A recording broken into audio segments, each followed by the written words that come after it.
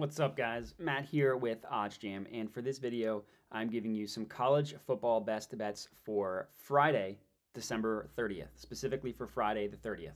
Got a pretty good slate of college football games that day. The bowl season starting to pick up. Obviously, the college football playoffs is just the next day on Saturday the 31st.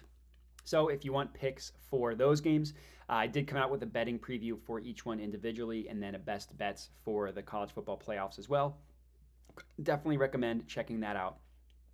For this video, some CFB, NCAAF, whatever you call it, best bets for Friday the 30th. So let's get right into it. We've got a couple games going on here. The first bet that I'm going to lock in, of course, all of them, I should say, I found using OddsJam, using the positive expected value page.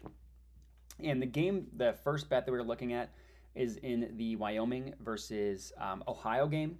And we're looking at Ohio -1.5 plus 100 odds at PointsBet. So OddsJam calculates the no vig odds, the OddsJam perfect line, to be at about -101, a little bit above -101.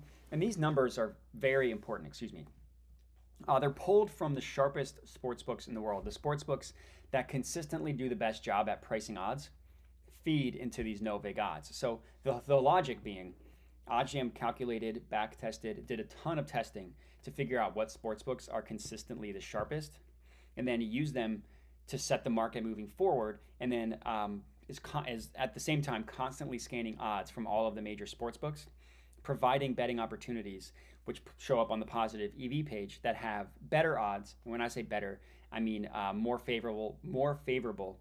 That's a tongue twister, to the sports bettor, which just means higher payout. So spits out bets that have a higher payout than what the OddsJam perfect line is giving you.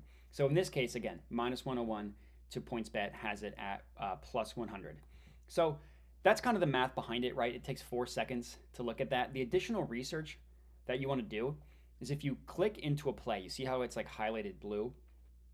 Well, if you click into a play, it pulls up where every sportsbook is pricing odds for that play.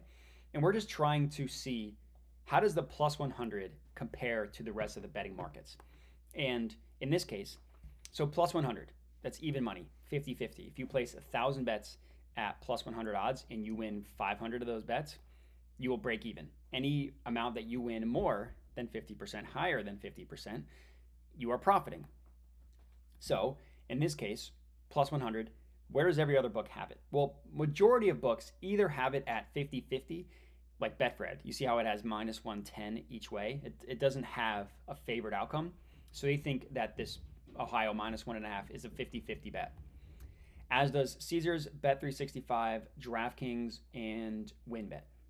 Well, look at where the other books price it. FanDuel favors Ohio at this number. Tipico favors Ohio at this number, as does FoxBet, as does Pinnacle. And Pinnacle is the sharpest sportsbook in the world, consistently has the best odds, Pinnacle. So majority of sportsbooks either have it as a 50-50 outcome, which we would break even if that happened, or favors it, which would obviously be profitable for us.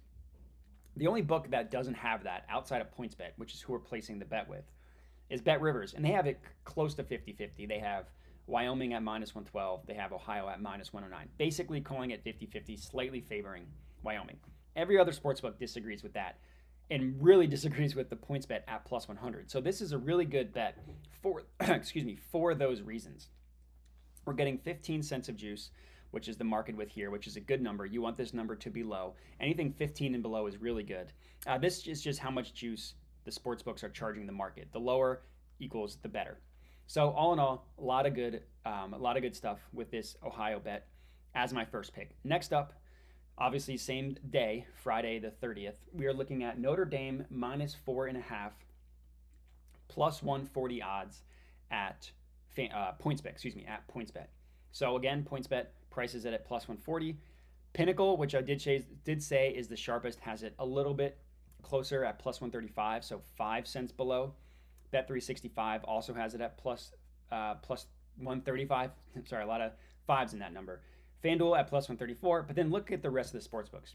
Caesars plus 120, DraftKings plus 120, FoxBet plus 125, and BetRivers plus 128. They all have it 20 to 12 to 15 cents below the points bet line. So this one isn't as good of a value as this Ohio one up here, but still a really good play. Notre Dame -4.5 plus 140 odds.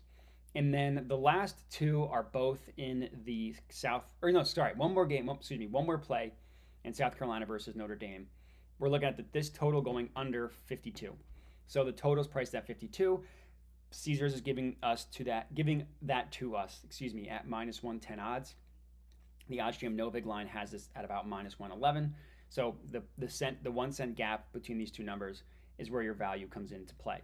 And then look at the rest of the sports books. We see odds ranging from -120 all the way up to -138, 10 to 18 to 28, cents higher than the -110. And then for a total such as this, so we know that if you're looking at the screenshot, you know that odds are different depending on the sports book, right? Sports books have different odds. Sports books also have different totals, right? Not every single book has this total at 52. So we are taking an under 52.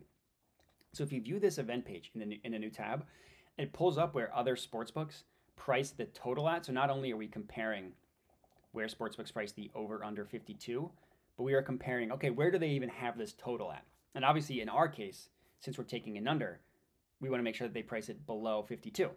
So let's see. I'm pulled up OddsJam, the odds shopping screen. Every other sportsbook, doesn't look like a single sportsbook has their main line bet for this play at 52. We see a lot of them have it at 51.5, a half point lower. That would be BetMGM.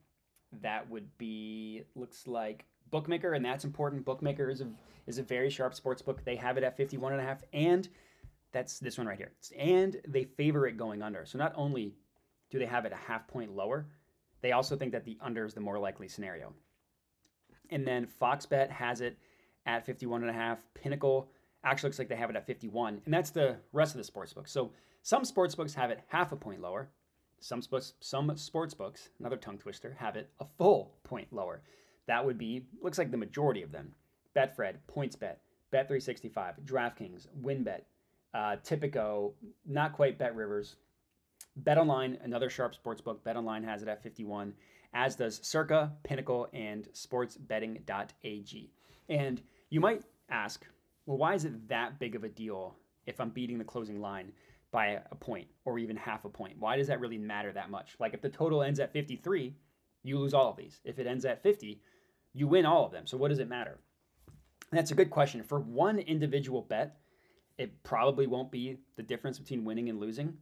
But the goal here is to be profitable in the long run. And over the course of 1,000 bets, it's going to matter a lot. How often do you see on social media the total landed at 51.5, or the over-under closed at 51.5, and the total ended at exactly 52 or exactly 51? Vegas does it again. You'd be amazed at how often these sports books price things correctly. So getting a point or even a half point advantage is really, really valuable in the long run. So it might not seem like a big deal for one individual bet, but for 1,000 bets, it can literally be the difference between losing and winning money. So something to note there. So the third play, South Carolina versus Notre Dame under 52. And then the last one in the Clemson versus Tennessee game, probably the best game of the day. Kind of sucks that Tennessee's quarterback got hurt, Hooker, because that guy's a stud. Clemson -2.5. First half spread -115 at Clemson. So, 115 at Caesars. The bet is Clemson -2.5, -115 at Caesars. So, Caesars has it at -115, Pinnacle at -121, BetRivers at -124, DraftKings at -140. And let's look at this one in a new tab. Again, we know what sportsbooks price the 2.5 both ways. Where do they price this first half total in general? Majority of them have it at -3. And that's obviously a huge deal. And some of them even have it at 3.5, which is an even huger deal. That's not a word, but an even bigger deal. Like Bookmaker has it at 3.5. BetOnline has it at 3. So if Clemson is winning, or if it's tied heading into the end of the first half, Clemson kicks a last-second field goal to go up by 3. Your bet wins. The -3 pushes. The -3.5 loses.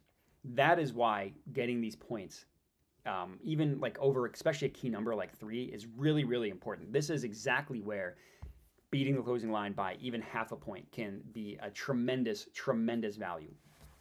So that's going to be it for picks for you guys to lock in for Friday, December 30th. And that's it. So I appreciate everybody watching, and have a good one.